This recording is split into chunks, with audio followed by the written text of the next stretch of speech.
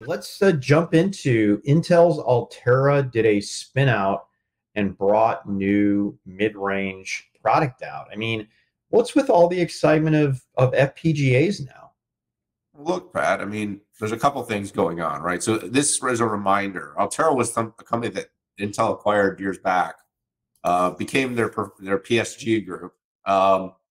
And now just this last, what was about a year ago, they announced that they were going to spin the FPGA business back out a little bit in the style of what they did with like Mobileye. They spun it out, but yet still track and hold the majority of the stock. The way it's pronounced is Altera, an Intel company, but it is standing alone. It is being run by Sandra Rivera. Sandra is someone that we've worked very closely with. Most recently ran the DCAI business for Intel. She's at the helm. They are planning to. It was pretty clear from the onset of this that this will be another public company. I think a lot of this comes down to, Pat, the desire. Let's talk about a company like Lattice Semiconductor, which 13, 14 of the last 15 quarters has shown remarkable growth, high margins. Yeah. And has operated really in the low to mid-end range. And so all these other companies like Xilinx and Altera played a little bit higher up in the range. And I think Altera sees the opportunity. Pat Gelsinger sees the opportunity. Sandra Rivera sees the opportunity that the, field programmable, which is, the FP, is designed for is an important design right now as companies, the ASIC. Sorry, there's so much to talk about, man. My brain running all over the place. Dude, it's ASIC is this really sexy topic right now, right? The Grok chip, the Inferentia chip, the Samba Nova chip, and then of course you've got the kind of like TPUs. You've got this is suspected NVIDIA getting into some of this themselves. You've got Microsoft doing it, Ampere's partnering it. And the thing about the ASIC is it's really hard to do, takes a long time, and if you make a mistake, it's not very forgivable, not to mention Intel, what they're doing with Gaudi. The field programmable isn't going to be necessarily the replacement of that, but for certain workloads, it is an incredibly robust way to build something that has some flexibility. So think about like the in-between, the full programmability of a GPU. Think about something that's more like a more specific chip use case that still leaves an amount of programmability into it. And so the opportunity to do this, I mean, at the high end, you can do almost anything you want with this. It's very expensive. I mean, Xilinx was a $40 billion acquisition for AMD. This is a very valuable type of technology. But in the mid and the lower range, being able to do a number of different, programmable things to have, easy to incorporate AI, be able to play in that segment, be able to operate on top of open frameworks like PyTorch and TensorFlow, being able to, work against standards, whether you're building for connectivity and Ethernet or memory and CXL. There's just a lot of capabilities top to bottom in this. And so I think they see the big opportunity in the business. They see the growth in the category. They actually see the fact that there isn't sort of a known large competitor in the wild. There's large competitors that are business units inside of businesses now, but now they can be a 100% FPGA focused company in the wild that's putting mega resources.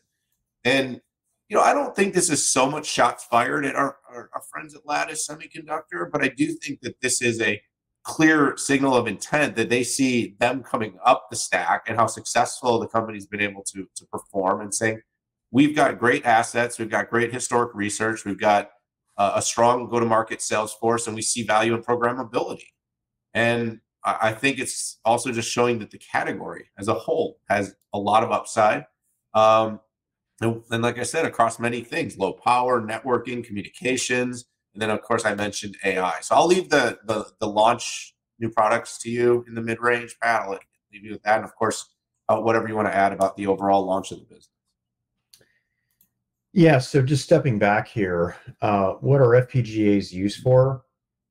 Two things. They're the on-ramp to ASICs, meaning a lot of the time, or a CPU design. So before you harden something and you go from simulation to creating an FPGA to then creating hardened silicon. So for instance, when I was at AMD and we did Opteron, we created an FPGA design, which was gigantic, by the way, to get closer in off of simulation before you spend a ton of money hardening that silicon. FPGAs are also used as the main brain. It can be used as compute. It can be used as I/O. It can be used in many different AI applications. And then when you add on top of that, putting an FPGA plus some hardened silicon, like for I/O or an AI block, it gets even more interesting. And the trick has always been to come up with the right software, because it was hard to program these things. And sorry, the other application can be when you have a standard that's midstream, like all the initial 5G silicon that went into wireless edge were all FPGAs, and then after the standard got fully baked, most of those chips got transferred to an ASIC. But that's kind of where it sits in. It's a lot more programmable than an ASIC, and it's also time to market is probably a year quicker than an ASIC, but it's not as sorry about that, folks. Not as programmable as sneezing on the air as a CPU. But anyways, with that background, I'm gonna give hats off to Lattice, who really, I think, kicked off all of this competitive action. And I don't think we would have seen this activity from Altera without it, because Lattice came in with brand new designs on the low power, low compute capability. And they also launched a brand new mid-range that they're getting a ton of design wins on. So I think that really motivated the rest of the industry to move here. Altera has 4 different layers, right? They've got 9, 7, 5, and coming soon is 3. Agilex 3 competes directly with what Lattice has today at their low power.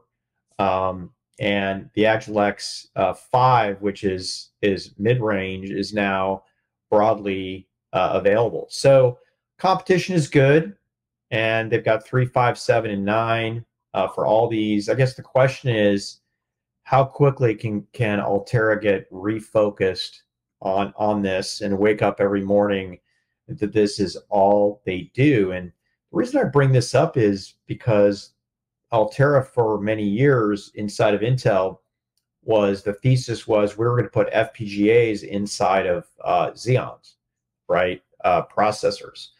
And that didn't end up panning out very well. So how quickly can the company get focused on this? We're going to have to see. And then, by the way, AMD Xilinx, what do you have up your sleeve? And are you going to focus and bring out some new designs on modern manufacturing techniques?